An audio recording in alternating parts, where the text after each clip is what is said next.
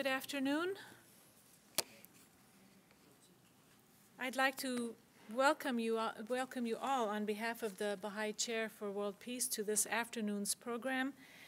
And I would especially extend a warm welcome to Dr. David Palmer, who has traveled from China and has been attending a conference and working on another book with a co-author in this country, who is here today to deliver this very interesting lecture.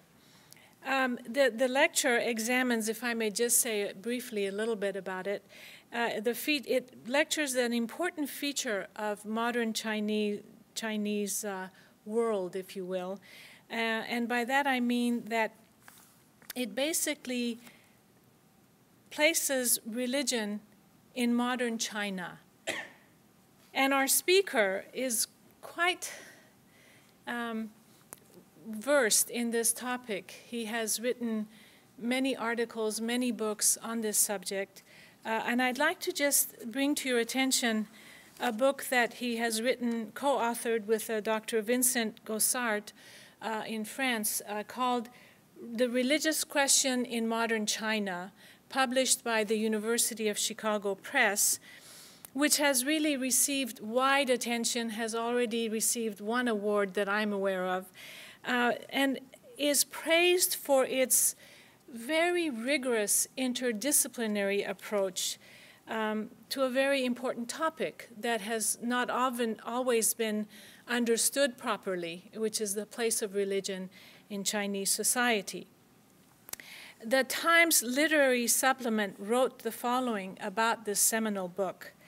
The sheer scope of the author's research and their ability to channel formidably diverse material into a cogent narrative make for a masterly summation of the changes in China's religious landscape over the past century. What is unique about Dr. Palmer's approach to his subject matter is the manner in which he pieces together the puzzle of religion in China, not by looking separately at different religions in different contexts, but by writing a unified story of how religion has shaped and in turn been shaped by modern Chinese society. So I'd like to just say a little bit about his background before I ask him to come up here and make his presentation. Dr. David A. Palmer is Associate Professor in the Department of Sociology at the University of Hong Kong, and Honorary Associate Professor at Hong Kong Institute for the Humanities and Social Sciences. Trained at the Institute for Advanced Research at Sorbonne University in Paris.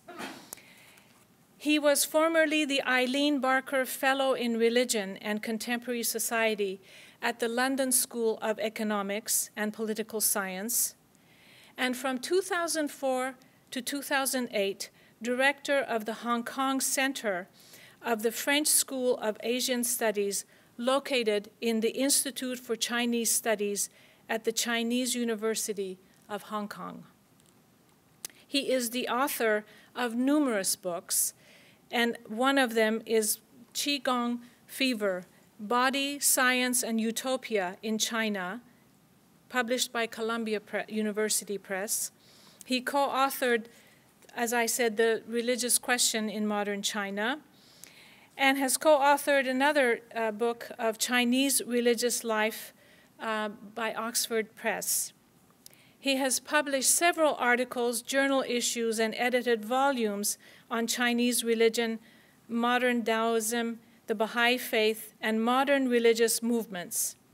His current research projects focus on local rituals, ritual traditions, transnational religious movements, and on faith-based volunteering and NGOs in the Chinese world and Southeast Asia.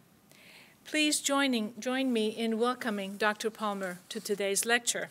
Please. Thank you. Thank you very much, Professor Mahmoudi.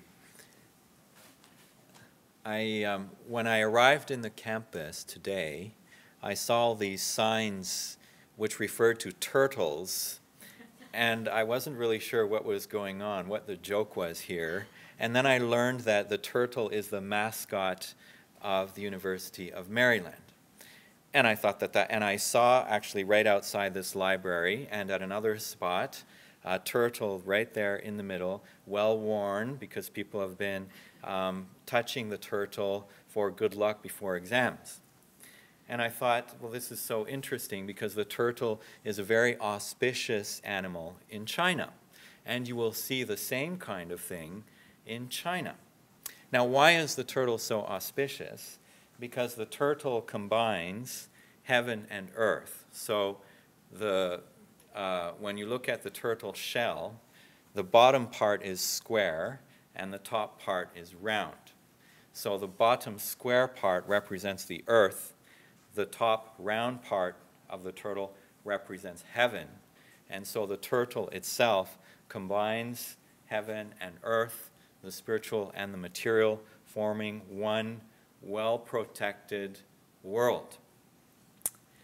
Actually, this talk today it's about how this turtle is constructed. In other words, it's about how do you bring together two completely different things. How do you bring together the square and the circle? How do you combine the square and the circle to construct a larger composite entity? So what I'm going to do in the talk today is I'll start just to put us into the mood. I'll show a few minutes of video of a local ritual going on in rural China, in northern Guangdong province, where I've done some field research, which will just give us an idea of some traditional forms of religion in China, and which will raise a question, which is then the question that this talk aims to address, which is the question of religious pluralism. Because as it is well known, the Chinese are known to be syncretistic, quote unquote, to mix all kinds of religion together. And so the question is, well, what are they really doing? Is there any logic to what they're doing? And how does this compare to religious pluralism as we understand it in the West? So I'll begin by, after showing the video, I'll begin by just discussing what is a certain conventional understanding of religion, of pluralism, and I'll look at how that applies in the West, very briefly, before then looking at the Chinese case. And I'll be showing how in the Chinese culture, pluralism is not about the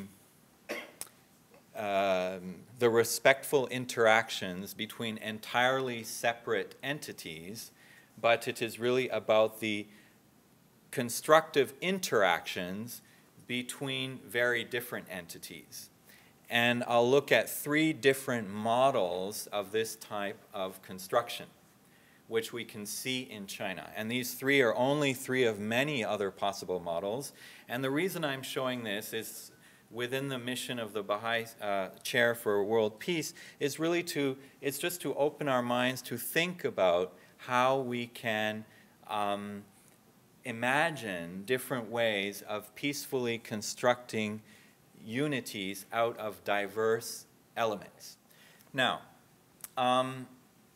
okay, there's so much to say about this, but there's just one point that is related to my topic today. I mentioned that there are two altars at this ritual space. One is called the civil altar, the Wentan, and the other one is called the martial altar. Now in South China, in rural South China, throughout South and Southeast China, Guangdong, Fujian, Anhui, and other provinces of southern China, communal rituals usually have two altars in such fashion. One may be bigger than the other, so on, but there is normally at least those two elements, the civil and the martial, will be there. Now, the civil altar in this ritual is Buddhist. The martial altar is Taoist. So you have the two different religious traditions which are combined in the single ritual. But not only that, in fact, we saw some priests. I mentioned some priests who were reading sutras at the civil altar, and then there was the priest holding the chicken at the martial altar. So I said that was a Taoist priest, and early it was a Buddhist priest. But in fact, these are the same priests, the same troop of priests, so who can literally change hats. And actually, when they were at the civil altar, he was wearing a hat, and the hat said, for Buddhist. Okay, so just in case you were, to avoid you getting confused, he has his hat that says Buddhist, and he could switch, literally switch hats. So can you imagine now a service where you had a Christian service going on this side and a Muslim service going on that side, and where actually the same person could play the role of the imam on one side and of the pastor on the other. And this is what often seems to be very intriguing for people outside of China. And in fact, it's also very intriguing for many people in China, because the concept of religion, which they have now absorbed in their education, is one which comes from the West, where religion by definition must be exclusive and separate. So it's unimaginable for the same person to be a rabbi and a Catholic priest, for example. And yet here that's exactly the situation that we see. So this is the question then that leads me to open up this discussion on pluralism. Now, a conventional view of pluralism is really a view where we have several completely distinct, internally unified units, 1, 2, 3, 4, and which basically recognize and tolerate each other's existence side by side. They are side by side, but they are completely distinct from each other. And so when we talk about an increasingly pluralistic society, that's usually, and how we should promote pluralism, that's usually what we're talking about. We're saying, well, yes, we have many individuals who are very different from each other, so we've got to learn how to live together with them, to accept their existence as they are, but they are they and I am I. And so we are separate. We live in we live in an understanding of pluralism, so I won't try to impose my views on others. They won't impose themselves on me, but they are completely separate entities. So it can be individuals or it can be religions too. So in a religiously pluralistic environment, religions learn to, in fact, they're learning to move away from a model where there's only one circle there, me, my religion, and I want to monopolize everything. And so now we have to learn that, oh, well, actually we are many religions side by side, acknowledging and tolerating each other's existence. But this is what I would say is a conventional view of pluralism, which comes from a Western history. But I'd like to really question this idea, because this idea is really based on, in a sense, a notion of a pluralism of completely separate, undifferentiated units. And I would rather, I think the Chinese case, however, can let us consider the idea of composites, that everything is actually composed or made up of different elements. And actually, this is the reality of the physical world and the reality of the social world. Everything is composed, every united existence, or every being, whether it's a physical being, a human being, or a social being, is in fact a combination of different elements. So if we look at the human body, we're looking at the combination of completely different organs and elements which come together to form the human body. Now, if we look at any social body, it's actually, in fact, I find a little interesting that we still tend to see social units, such as ethnic groups, such as religions, such as organizations, as single undifferentiated units, whereas in fact they are composites. And so that's what I'd really like to explore in this talk then, is how do we look at a pluralism which constructs composites. So I just gave a certain conventional model of pluralism, but in fact in the West what we're looking at is not, as we saw, several balls of equal dimensions side by side, but actually what we're looking at is one big item in the field of religion surrounded by many small ones. What do I mean by that? Is that in all Western countries and in also most Muslim countries, so basically in the Christian and Islamic world, what we have is every country has one single dominant religion, one single dominant religious tradition. And every other religious tradition, even in a context of pluralism, needs to find its space, but always in adaptation to and in relation to that dominant one. So that, for example, in North America, we see many minority religions have adopted many of the forms of Christianity. So we have, for example, Buddhist church, which meets every Sunday. And in fact, so many sociological researchers have shown that there is a tendency in the United States for non-Christian religions to follow Christian organizational forms. So the pluralism is actually several balls of the same color, but they actually are structurally pretty much the same. They're just of different colors. They're different flags, but the flag is the same shape. And so this is really the type of the so-called pluralism which we see in much of the Western world and also of the Islamic world. Now, in China, however, we're in a very different situation because China does not have and never has had one single hegemonic dominant religious tradition which has been able to impose its structure, its norms on the totality of society. And so that's why China is a fascinating case for the study of pluralism. What happens when it's not this, several little minorities trying to find their space and adapt to one large majority, but when you have several different traditions which are actually ontologically and structurally very different from each other, and then they come, and what happens when they interact with each other. So there are three different, as I mentioned, I'll talk about three different patterns or models by which they come together. And one is what we call the Sanjiao Heyi, the unity of the three teachings. Now, this is well known in China. So China has three major traditions of Buddhism, Confucianism, and Taoism. And over around 2,000 years, these different traditions over time have really learned to coexist. So everybody knows that.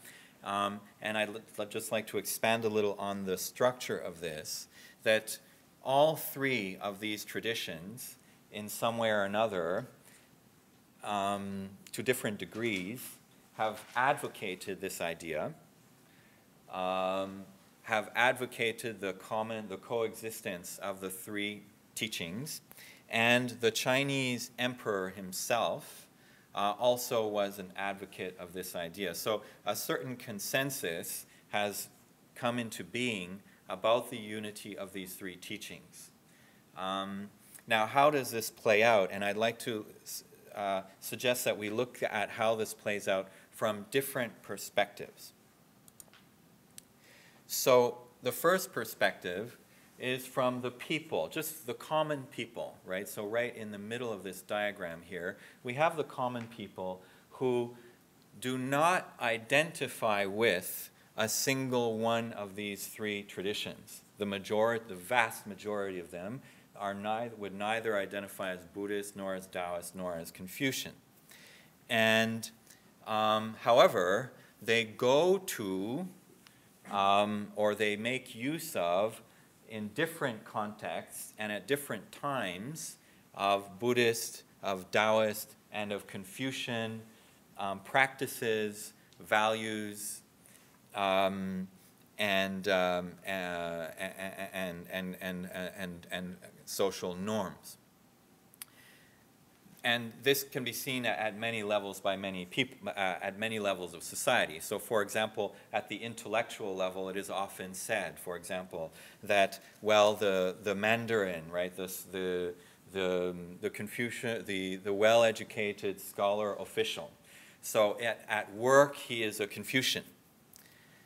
And he uses the Confucian teachings to consider how to act as an administrator, and what are the moral values and norms, what are the ideals, and what are the methods of dealing with the subjects of the emperor. And so Confucianism will be used. So at work, he's a Confucian, so to speak. But then when he's kind of under the pressure of these institutions, and and his own personal ideas are kind of not being well respected, even when sometimes he is unjustly criticized or persecuted, then he becomes a Taoist. So he's a Taoist in his own private studio in his mansion, and there he engages in meditation, in poetry, and so in the free, as a free dreamer like Zhuangzi.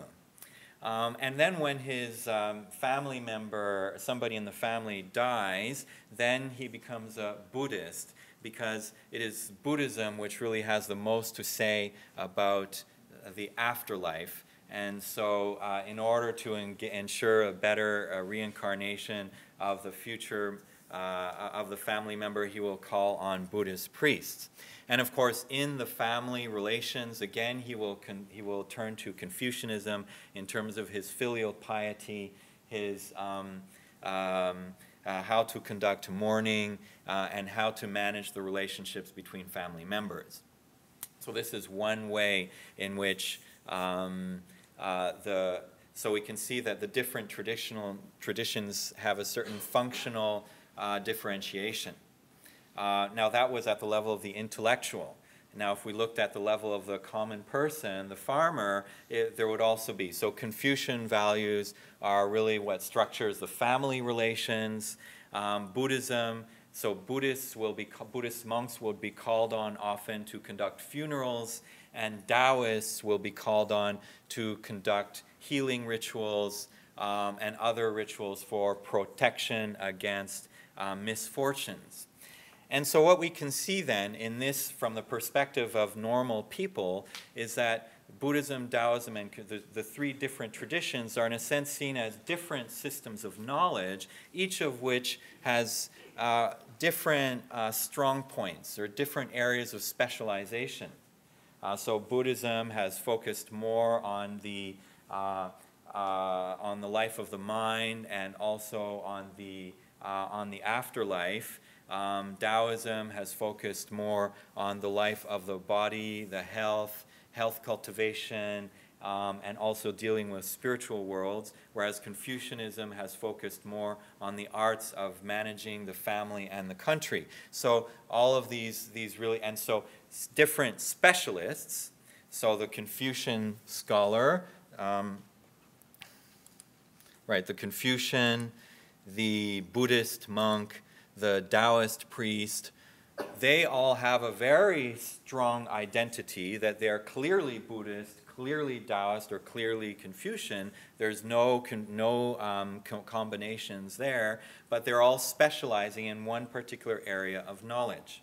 And so just like it's possible for somebody in academia, let's say, to have a multidisciplinary specialization, you could major in law and in biology. Why not? It would be difficult, but there's nothing to stop you from doing it. Similarly, some people could learn both traditions and therefore carry both hats. It's not something that is a priori, there's nothing wrong or impossible with that. And I think that an important aspect of this is the idea that all three of the traditions are understood to be incomplete in some sense. that none of them is entirely all-encompassing. So all of them recognize that there's something else in the other two traditions that you can learn from. And so when we look at the priests or the specialists in Confucianism, Taoism, and Buddhism, in this idea of the unity or the harmony between the three teachings, all three of them, they consider that theirs is the best by far, right? So the Buddhists definitely consider that the Buddhism is higher than Taoism and Confucianism, but they see that there's value in those two as well. Similarly, the Taoist will have the same view, and the Confucian will have the same view. So all three, from their perspective of the specialists, they do believe in and and consider theirs to be the highest one, but all three of them in that sense also have a mutual recognition that they all have something to bring to the broader picture. And for most people who are not professional specialists in any of these traditions, they find whoever is most knowledgeable, most capable in what their needs are. And if that happens to be a Buddhist, they'll go to a Buddhist. If it happens to be a Taoist, they'll go to a Taoist. And it happens to be a Confucian, they'll go to a Confucian. Now, the emperor is also a player in this, because the emperor has wanted to ensure the harmony of the society and to ensure that conflicts between these different traditions would not arise. In fact, there have been conflicts between Buddhism and Taoism, between Confucianism and these other traditions. In Chinese history, these traditions have not loved each other, and so the emperor has wanted to promote and even impose this notion of the unity of the three teachings in order to ensure the harmony of the entire society. So and it should be said that this model of pluralism is one in which these three teachings coexist within this one triangle. In other words, outside of that, any other teaching would not be permitted. So it's not an entirely open type of pluralism. It's one where just those three have each found their own place, their own function, and learn to cohabit with each other, while the common people of all social strata have learned to make use of these different systems of knowledge.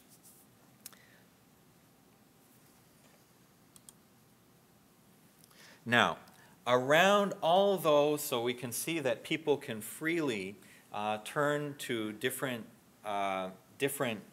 these different systems. However, all of them share a certain set of common values. And these common values maybe are not necessarily formally institutionalized, but they form, in a sense, a common oil or a common atmosphere within which this whole system of these three teachings, these three institutionalized teachings, operate. And we could just identify some of these common values as, first of all, practical morality. So in a strong emphasis on moral behavior, and really thought about in a practical sense, not in some abstract philosophical sense of ethics, but really in terms of how can I deal with people, how can I be a good person in my everyday life, how can I evaluate or assess other people in their dealings with me on the basis of morality. So that is one common value. Another one is the centrality of the family. Another one is harmonious social relationships. And another one is holistic flourishing. And by that I mean is seeking for flourishing or prosperity at all levels. So from material wealth to family, happy family relations, to spiritual fulfillment at all levels. So all of these, this is so in a sense an idea of holistic flourishing or holistic prosperity.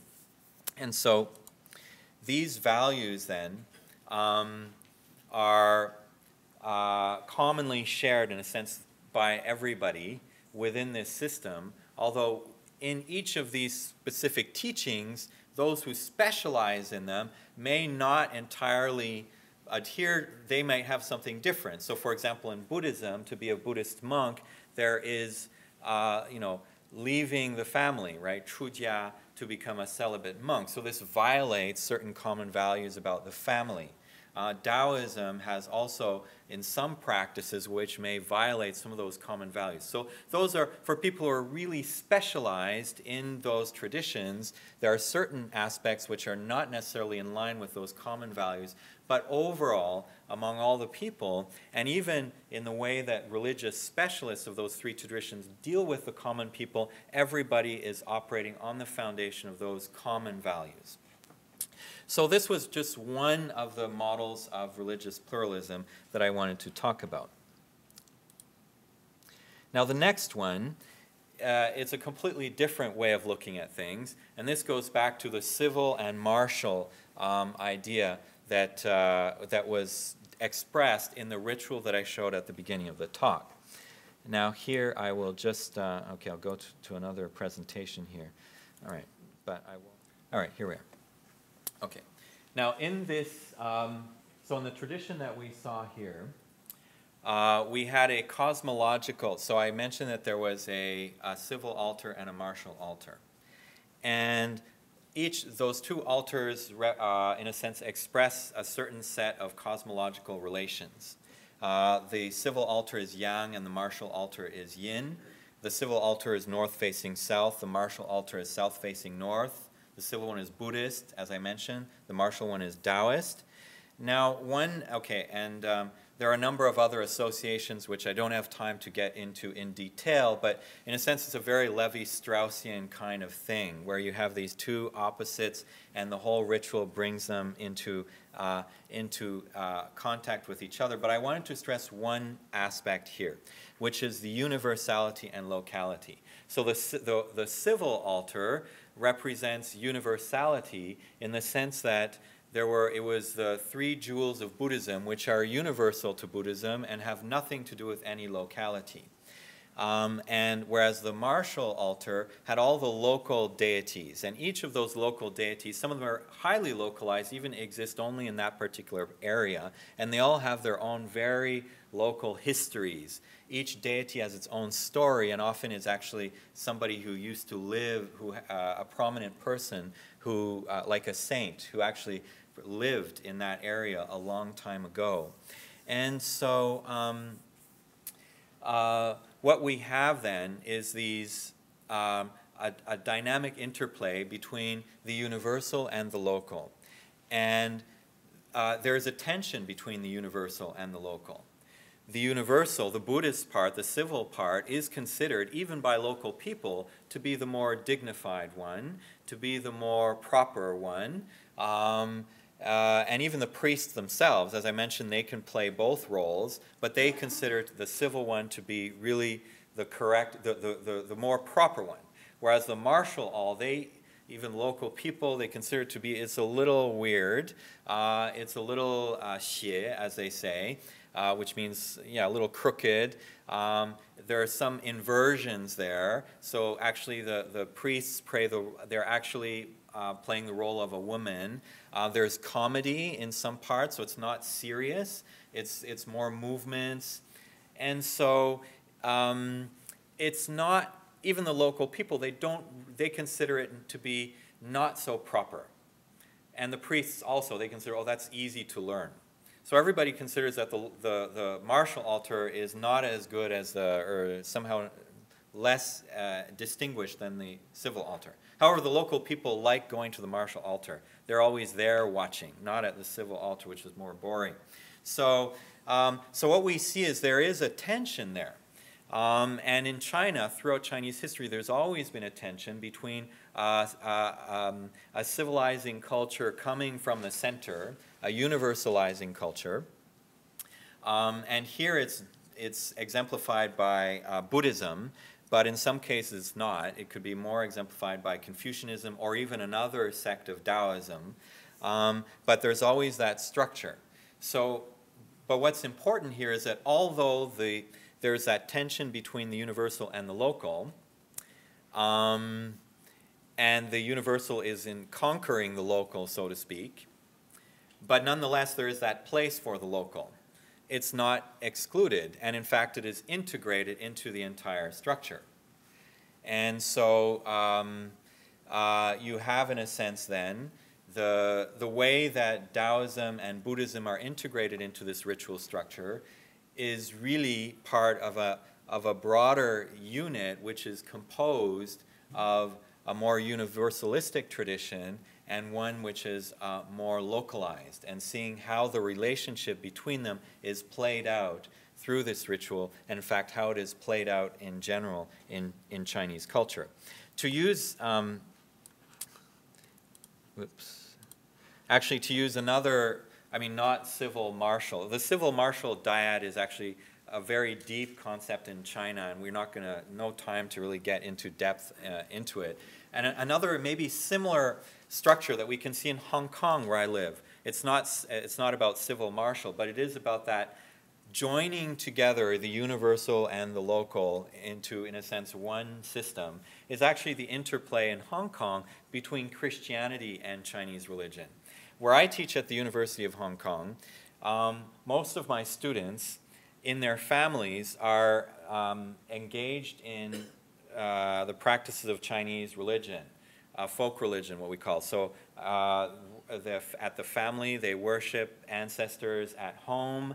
On grave sweeping festival in the spring, they go to the tombs to worship ancestors. They go to temples on Chinese New Year and so on. So all of these practices of Chinese religion. At the same time, many of them have gone to Christian schools, because in Hong Kong most schools are, or at least half of schools are Christian, and so they became Christian.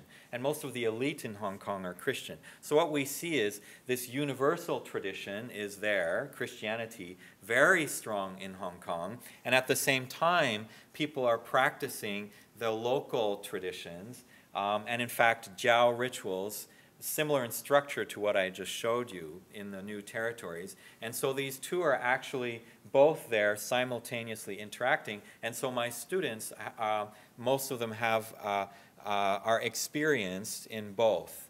And so there is, in a sense, this universal and this local, which are interacting together within one social system. Now, a third model is what I would call the inner and outer cultivation model. The Nei Gong and Wai Gong. And this is one structure that I've seen among a group of, in a sense, a wave of new movements which have come out of Chinese religion in the early 20th century. And many of these groups came out of one tradition, which was called Xiantian Dao, the way of former heaven. Now, former heaven, in a sense, is a purely pre-created spiritual realm. That's the meaning of the former heaven. It's a Taoist concept. And this tradition is really, in its core, is based on Taoist cosmology and Taoist spiritual practices. Now, in the early 20th century, many different religious movements kind of came out of that Xiantian Dao tradition. And what's very interesting is that if you look at them from the outside, well, some of them are presenting themselves as Confucian, others are presenting themselves as Buddhist, but actually they even, and many times even consciously, they have a distinction between the inner and the outer. So the inner cultivation at that level is going to be Taoist. And so certain elements of Chinese Taoist cosmology and practices of inner cultivation, inner spiritual cultivation, are really at the core of all these different traditions. And yet on the outside, depending on a different social context and different needs and also different forms of legitimation, they actually present themselves in a different way. So one of them, for example, now is very large in Taiwan, and it's mostly active in society in promoting the study of the Confucian classics. So it really presents itself with a stronger Confucian identity. another one in Hong Kong, it runs schools, and so it's outside. It's Waigong. This used to be called the Daoyuan, and in the early 20th century it was called the West. It had an outer charitable arm. So in its dealings with society, it really engaged in charity and philanthropy. So it was called the West Swastika, the Red Swastika Society, kind of imitating the Red Cross Society. And so it has schools and all kinds of charitable activities. So that's how it interacts with society. But the inner core, the cosmology in its inner practices and its most inner writings is, again, it's the same Xiantian Dao, Taoist cosmology. In Singapore, I went to a temple of the same tradition of Xiantian Dao, but when you go into the temple, on the ground floor, it seems to be purely Buddhist. It's Guanyin, the goddess of mercy, and so on. But then you go upstairs, and then in there it's about the Taoist cultivation. And so in Singapore, because most of the people really are more Buddhist in orientation, most of the Chinese people, and so that's how they presented themselves at the outside. Now another group, an offshoot of this tradition that grew into a large movement in Vietnam, actually has almost like a Roman Catholic external presentation because of the influence of French colonialism and the strong influence of the Catholic Church there. So here we can see that in this inner and outer dynamic, there's one where of remaining faithful to a certain deep inner spiritual core, and then in response to different social and political contexts, then kind of reaching out to the needs of the people and also to political or broader social requirements of legitimacy by having a different outer presentation. So this has just really been a very simple exposition of different ways of thinking about how do you bring together in a structured way different systems of knowledge, different systems of belief. And so I think we should really, this might make us think about how can we think about the emergence of the construction of composites. And this is also something, now all these examples that I used are from traditional Chinese religion. But I mean, they can also be used to consider, for example, the relationship between Chinese and Western culture. Today, China is a society which is thoroughly Westernized, and yet which is also deeply Chinese. And so we're no longer at the stage of seeing which is better, Chinese or Western, but in what way do the Chinese elements of Chinese society and the Western elements of Chinese society, how do they form a composite in which these two civilizations are in relation with each other? And it's something for the whole world to think about as China expands its influence throughout the world. And so it's not a question only for Chinese, but really when we look at the emergence of global civilization then. Can we move beyond a pluralistic idea that we respect each other's civilizations to think about, well, how can we see we're all part of one civilization in which each country, each large cultural area has become one constituent component in interaction with the others. Similar when we're thinking about science and religion, rather than seeing them as two completely exclusive domains in conflict with each other, which perhaps can only learn how to tolerate each other, how can we see them as forming a composite of elements in relation with each other? And again, the sacred and the secular. The sociologists and philosophers are talking about how the project of full secularization of society has not succeeded.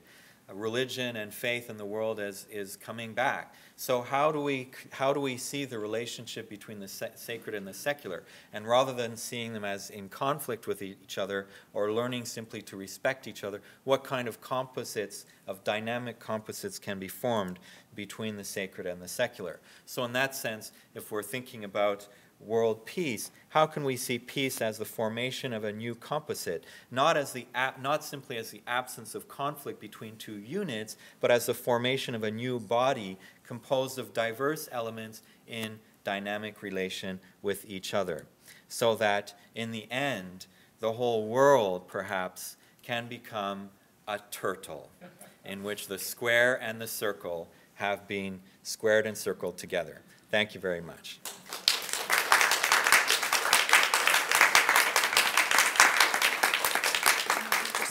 Yeah, so I'd be glad to discuss this now. Discuss it or answer any questions you might have. Yes. Yes. Thank you very much for your presentations. I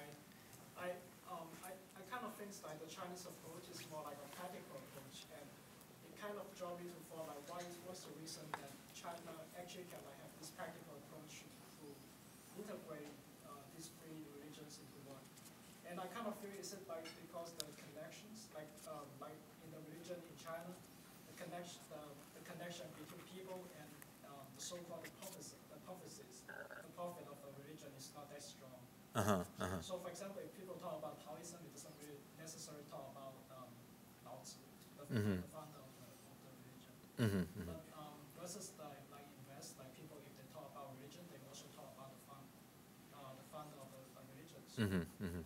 Can you just repeat that? Yeah, okay, right. So the question is, why is it that the Chinese, okay, I think what you were saying is that actually the Chinese have a very practical approach to this. And so the question is, what is the cause for this very practical approach? And is one reason because, well, in the religious sphere, for example, in China, they don't really have a strong relationship with, let's say, the prophet at the center of each religious tradition, whereas in the West, that relationship is far more important. Okay, well, yeah, that's a very good question, but I think the question should really be turned around. In other words, as an anthropologist, I would say that the attitude you see in China is not unique to China. That is actually the baseline human attitude, which is to,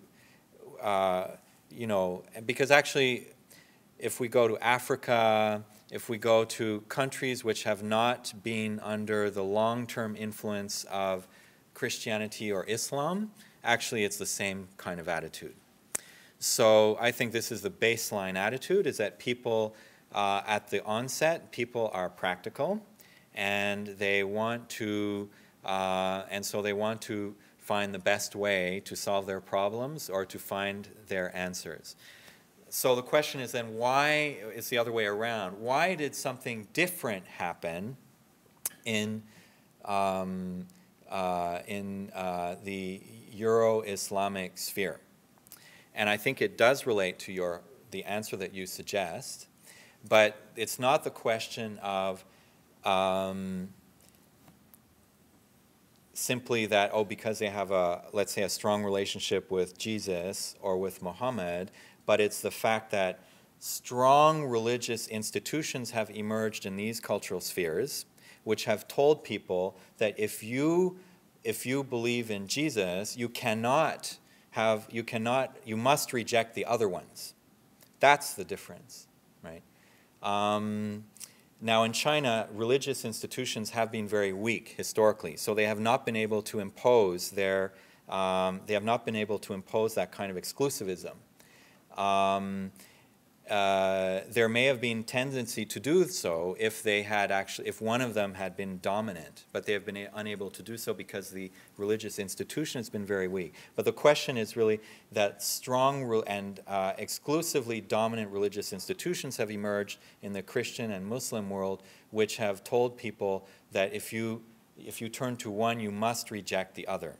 And that's the difference. So there were, in one of my religious, I have a class on religion at the University of Hong Kong, and I actually showed, to challenge students, I showed a video where there was a Muslim who made a great YouTube video. He's a singer, and he is all about how he believes in Jesus. So it's in a kind of rap, I believe in Jesus, I believe in Jesus. And it's just a wonderful expression that as a Muslim, he believes in Jesus. Anyway, you know, there's some debate that some Christians said, well, yeah, but Muslims say that Jesus is a prophet and not, not the Son of God, and this and that, very minor theological differences. And then one of my students said, well, can't Jesus be both a prophet and a Son of God? And but some people would say, no, he can be only one or the other, and you must reject anybody who has a different view. So that's the cause. It's religious institutions which have promoted a very exclusive view of religious affiliation. Yes. Hi, thank you for this interesting talk. I just come back from China. I went to visit the Taoist, mountain, Dragon and Tiger Mountain. Where Taoism, the official ritual, Taoism originates. And then I also went to a Christian church in Guilin, which is completely packed. People is all standing in the back. And then I heard a lot of stories about Buddhist, priests.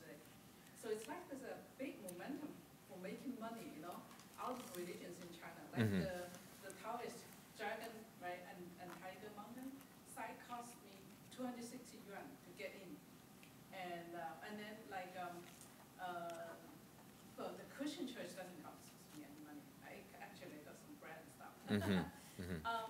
And then I heard a story about the Taoist, the Buddhist priests, now driving fancy cars, Yes. riding in luxury trains, and then they got like hundreds of millions, out of like the pious, like believers. So what do you think of this? It's really interesting. Like it's like the religion that's for belief, and then the religion that's now for money.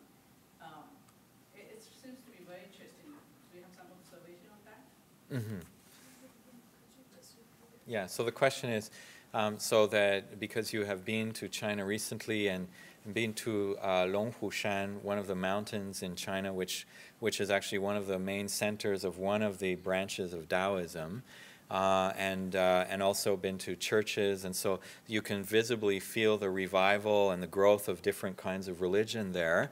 But the question was about the commercialization of some of these religious practices. So the Taoists were charging a lot of money to enter the temple, and Buddhist monks are now known for their luxurious lifestyles. The Christian, however, the Christian church, that's free. You don't spend money to get in there. And so she was just asking about this phenomenon. Yeah, so I think this is actually a big... it's actually a big question and a big topic of debate now currently in China.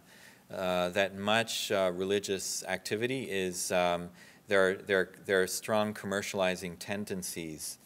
And so I think actually I was suggesting in this talk to look at forms of composition, and even between the secular and the sacred. And another question that I forgot to mention is also to look at what are the implications and the consequences of different types of composition.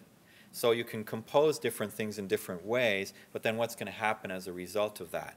And so this is really a question that is open for discussion in China, where the combination of the spiritual and the material, there are many different ways of combining it, and it does have different results. So Buddhism, for example, has a certain way of generating good karma by donating money to temples. So the more you donate, that would be said to generate better karma. So that way a temple is generates enormous amounts of income. And so a temple can be a real, so monks now, many of them are reputed to be living very luxurious lifestyles. Taoism, a lot of the practices of Taoism are instrumental, as they are seen among the common people, are instrumental or health-related in a sense that it's easy to package them and sell them as a product. And so there is this commercializing tendency which exists in Taoism. And Christianity, however, or many of the Christian churches, they don't combine it in that way. So there they have a strong distinction between the pure faith and material life.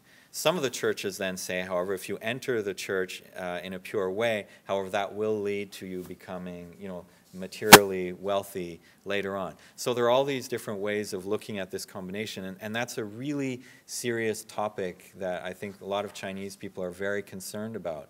So how do we combine the material prosperity and spiritual growth, and how does a religious group itself deal with that?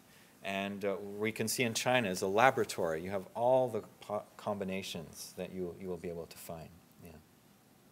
Yes? Very interesting presentation. Actually, my question is, it's not just a question, it's a comment. And you mentioned one point, the NGOs emphasizes the three teaching complementary and involved in average people's life. I think that's indicated like governmental factors and also how some other factors like economic factor and the political factor, and how these factors put an impact on the local religion. So if you think about it, like just the question regarding the different religion, like for the temple, and they may raise money, charge more, and then to the Catholic Church, maybe they didn't charge, and that's just probably my personal point of view, and because the government give the different, formulate a lot of policy to develop the economic situation, and then that's cause some big influence on the new generation, and they probably emphasize the more on the practical things instead of spiritual things. I don't know whether this kind of Yes. explain.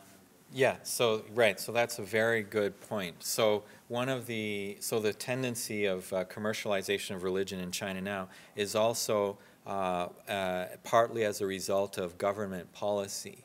So because government policy now is largely focused on economic development, and is still trying to, it is not very, is still very worried about the development of religion. And so if a religious group can participate in economic development, then that's okay. So there's the saying, what is it? 经济大台宗教唱戏, right? So the economic platform, or is it the other way around? 是宗教大台经济唱，不是宗教唱戏, huh? Yeah. So it's the economy is the platform, and then religion is economy is the stage, and religion is the actor on the stage. So welcome to religion to play on the contribute to economic growth. But then that's kind of twisting or creating a pathway for the development of religion, which then strengthens the material, a focus on material development to the detriment of, and so for some religious groups and religious traditions, that leads to, it can lead to a weakening of its spiritual foundation. Yeah, absolutely. Yeah, yeah. Yes? You mentioned about China's role in building civilization and its, how relevant its experience will be in building peace in the world. I'm curious to know, in light of the practical approach of the complementarity of religions, as well as the understanding and the recognition of the universality between the universal teachings of some of these, how these two approaches might assist in both China's experience with new religions or other religions coming into and perhaps causing some tension, and its response to that, to the tensions. I'm speaking specifically to, for example, Islam or some other religions. That there are some tensions there, but how do these positive approaches to both the pragmatic and also the understanding of universality would it help? It's the implications for that in responding to that, and also then how that could perhaps provide an example to the rest of the world of how to deal peaceably with religion. Well, yeah, actually, so that's a very good question, and actually, I gave a earlier version of this talk in China, in Shanghai, a few months ago. And it was after that that I added the part about common values that I talked about, because that came out of the discussion there with Chinese scholars there. And actually, what the question you just raised was really one of the topics that people were discussing a lot. And basically, I think the idea was that as for religions coming from the outside, the key is that they are able to find that, to accept the foundation of those common values, and also this attitude of openness to other traditions, and that even though, for example, Christianity, for example, is growing very fast in China, very fast, but there still is a strong sense of concern among others that in spite of all the, actually, Christianity has a lot of very good things to bring to China, and many people recognize. But then there is a sense of worry about that a worry about a stronger tension between certain forms of Christianity or certain approaches, more exclusive in Christianity, which either do not tap into that common value system or to that that more attitude of greater openness. And so often people have said that that's the key, that's the question for a religion coming from outside. How can it solve that problem? Now, Christianity, for example, has been grappling with that for a few centuries. And so, and certainly, there is one approach which really does really roots itself in the common Chinese values and really sees Christianity as an embodiment of those common values. So, but that's really where the point of which really needs to be worked out for a lot of Chinese, I would say a lot of Chinese intellectuals when they look at what's going on. Yeah.